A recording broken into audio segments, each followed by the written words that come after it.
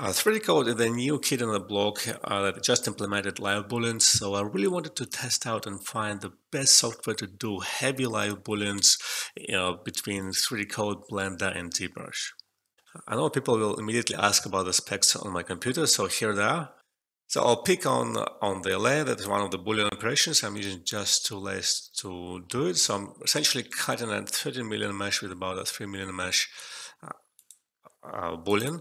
No, it's really complex. It's pretty much like you can imagine like a piece of a rock, and it is doing it pretty much real time, not pretty fast, a little bit of a lag there, but really quite impressive what we are getting here on the fly. And I'm just switching to another layer.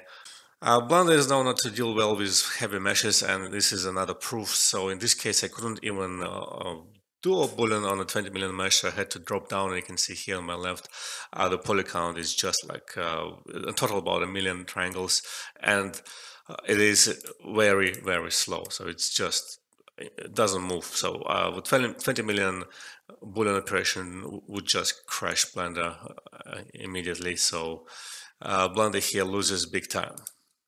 And the old player on the block, ZBrush, has always been great with heavy meshes, and this is not an exception. I'm running again at 20 million mesh, though it's a bit confusing. It says total points at 10 million, but in fact it's also the points. The poly count is 20 million, so it's running pretty fast. I would say faster than 3D Code by 20-30%, which I would say the difference is not that big. It's between two softwares.